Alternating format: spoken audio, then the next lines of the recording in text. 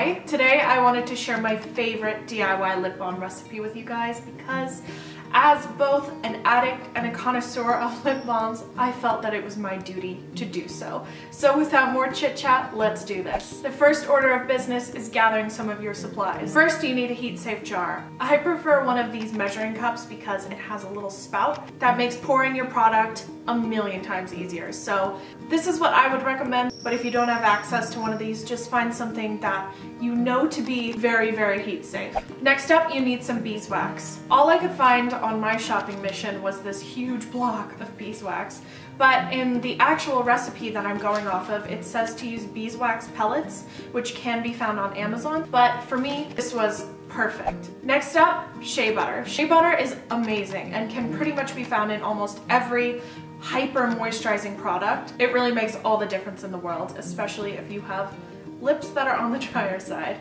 like I do. Now, I know that a lot of this stuff you do have to go out on a special journey to get them, and that's a bit different than most of the DIYs I like to do on here, but I'm telling you, it's just worth it. And once you do have these ingredients around, you can continue to make this lip balm as many times as you like, so in my opinion, it's very worth it. Sweet almond oil is an ingredient that I have personally never bought or had any experience with. In just making this video, I've found it to be really nice, light, and extremely hydrating. It also has a really pleasant, light smell, which I'm always partial to. First up, we're just adding a tablespoon of beeswax.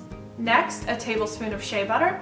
And finally, 2 tablespoons of your sweet almond oil. Now you're going to create a double boiler, and this is something I use really frequently in my DIYs. All it is a boiling pot of water with a heat-safe glass put into the water. The reason we do this is because we want to heat the ingredients within the second cup, but we don't want to burn them or overheat them. Just pop these into your double boiler and continuously stir until everything's melted together. This can take a bit of time if you did use a block of beeswax and cut it up as I did. In hindsight, I would have cut up my beeswax in slightly smaller pieces, but ultimately it really didn't matter because it all blended in the end anyway. After melting these things together, grab it with an oven mitt, please. I always burn myself every time I DIY it, and you know, someday I'll stop, but today's not that day. Do as I say, not as I do.